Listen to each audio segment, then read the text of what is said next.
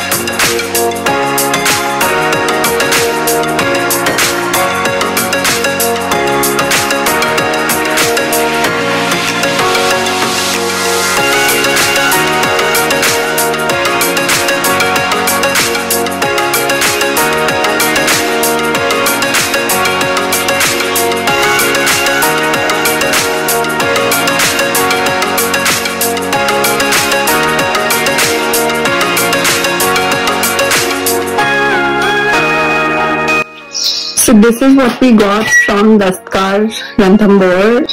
Just very cute printed shirts for me and Somil. Let me show you guys.